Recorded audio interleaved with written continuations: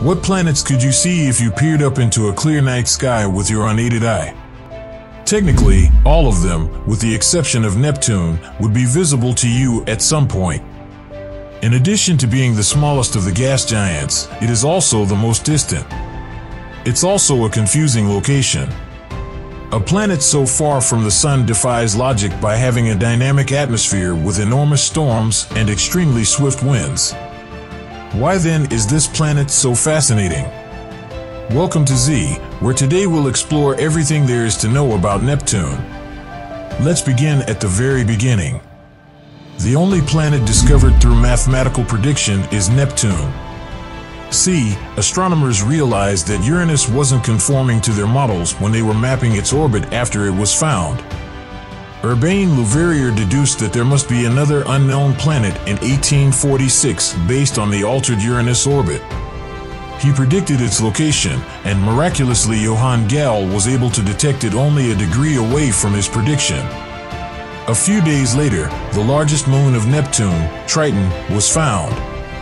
Since then, little has been known about Neptune because of how far it is from Earth and how small it appears to be, making it difficult to study with ground-based telescopes. It wasn't until 1989, with the arrival of Voyager 2, that a vast amount of knowledge about the planet became accessible.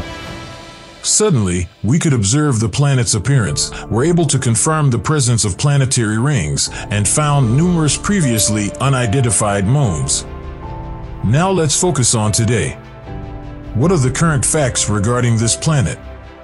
Neptune is the 8th planet from the Sun and is the farthest since Pluto lost its planet classification. It typically orbits the Sun at a distance of around 30 Australian dollars, which is 30 times further than the Earth's orbit.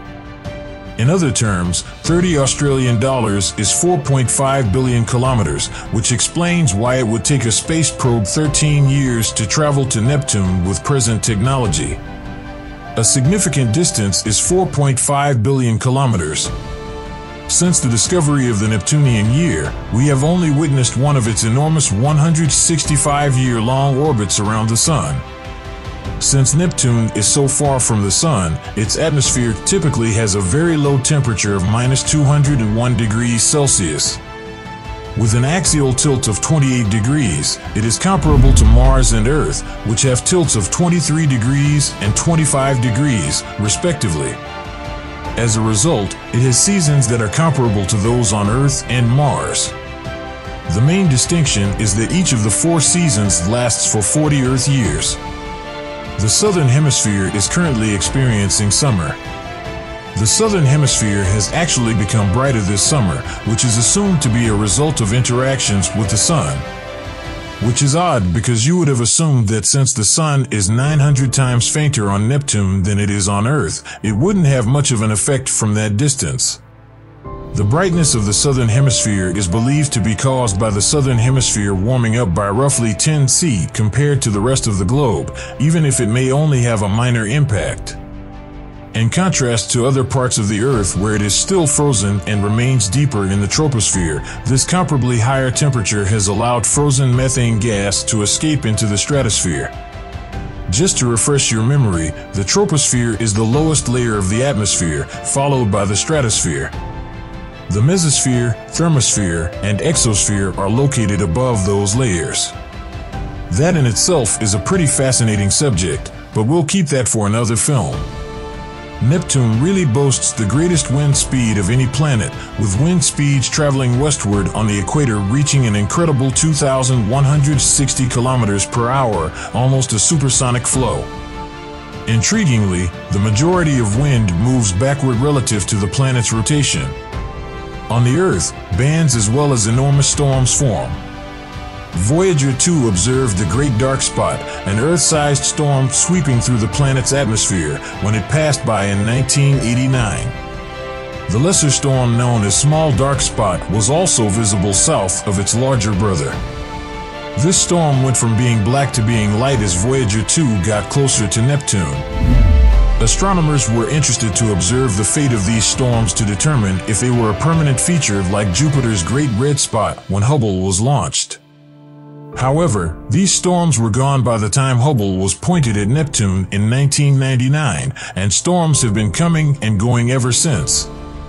The same is true for enormous, brilliant, high-altitude clouds. But if Uranus shares Neptune's composition and size in such close proximity, why doesn't it also have such a windy atmosphere? Don't get me wrong, Uranus too has fast winds, but they can't match Neptune's 900 kilometers per hour. Can the sun and its seasons alone account for all of this? The weather extremes must be caused by something else, though. You would have assumed that since Neptune is the planet that is farthest from the sun, that it is also the coolest. The coldest planet in our solar system is really Uranus. While Uranus barely emits any surplus heat at all, Neptune radiates heat from within. This might be due to Uranus losing all of its primordial heat billions of years ago when a huge planet the size of Earth crashed into it. Now, this increased internal heat may contribute to Neptune's more dynamic weather. So what exactly is Neptune made of? It is believed to have an atmosphere and interior structure quite similar to Uranus. 80% of its atmosphere contains hydrogen, 19% is helium, and methane is present in very minor amounts. Although it is a darker shade of blue than Uranus cyan, it is this methane that gives Neptune its blue color. The core is surrounded by a liquid mantle of water, ammonia, and methane ices, just like Uranus. The pressure at the point where the core and mantle collide is so high that methane may disintegrate and diamonds may form as a result. There may be a liquid ocean of carbon with solid diamond bergs floating in it and diamonds showering down in the mantle like hailstones, albeit most likely not diamonds as you and I know them. The pressure around the core of Neptune is thought to be 7 bar, or 700 GPa, or around 7 million times the pressure of the Earth's atmosphere at its surface. This is just a theory, though, as technology is just now beginning to approach replicating such pressures. Even the magnetospheres of the two ice giants are identical. The magnetic field of Neptune is 47 degrees out from its axis of rotation.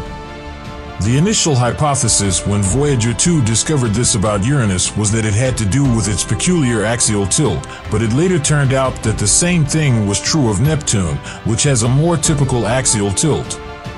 So, according to the accepted hypothesis, the magnetic field is either deflected from the core by the mantle, giving it this odd offset from the rotating axis, or it is generated by an electrically conducting liquid mantle.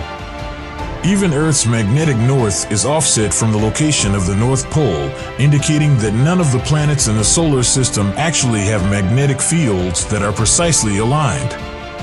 However, the only planets with such a slanted magnetosphere are Uranus and Neptune.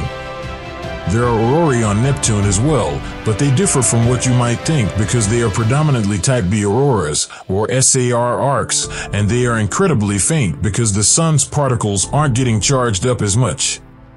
These do occur on Earth as well, but they are invisible and can only be detected by special equipment. They might cover the entirety of the sky without you even being aware of it. SAR arcs are different since they are located towards the mid-latitudes rather than the poles. Now that we are zooming out from Neptune, we reach its ring structure. Neptune has a ring system like all the other gas giants, however it is relatively faint since it is not very dense and has a very dark color.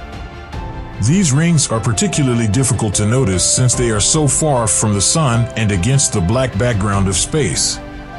All 5 of the known rings have the names of individuals who contributed to the discovery and study of Neptune. The Gal ring, which is very faint and 2,000 kilometers broad, is the innermost. Leverrier, the first shining ring, comes next. Even though it is dazzling, its width is barely 113 kilometers. The Lassell ring, a 4,000 kilometers wide, extremely weak band, is next and related. The Arago ring is situated on its edge. Less than 100 kilometers broad, it is slightly brighter than the Lassell ring. The Adams ring, the outermost and subject of the most inquiry, comes last. It is one of the brightest rings despite being only 35 kilometers across. It is especially fascinating because it is slightly sloped and contains colorful arcs. Despite the fact that planetary rings typically are consistent all the way around, these arcs have been relatively steady since they were first noticed in 1980. The reason for the arc's material clumping and gathering within the ring must be unknown at this time. Finally, I'd want to discuss the moons. There are 14 known moons of Neptune, each bearing a Greek aquatic deity as its name. The moon Triton, which really holds the majority of the mass of all the moons combined, is by far the most well-known and largest. Its magnificent patterns and burnt orange color make it one among our solar system's most beautiful moons, in my opinion. The most intriguing feature of Triton is its retrograde orbit, which suggests it is likely a captured object rather than something that created with Neptune. It also orbits at an angle to Neptune's rotation. Triton may have contributed to the formation of Neptune's rings since it would have disturbed the orbits of the moons, possibly forcing them to clash and fragment into the rings. Triton has a tenuous atmosphere and is larger than Pluto. On its flyby, Voyager 2 even detected a few hazy clouds. Proteus, the second largest moon, is 400 kilometers across, making it larger than Mimas, the spherical moon of Saturn. The moon has had previous collisions with objects that impacted it, causing these enormous craters, which explains why it is not a sphere. The ordinary inner moons, some of which serve as shepherd moons, orbit the rings. All of the irregular outer moons were probably captured moons.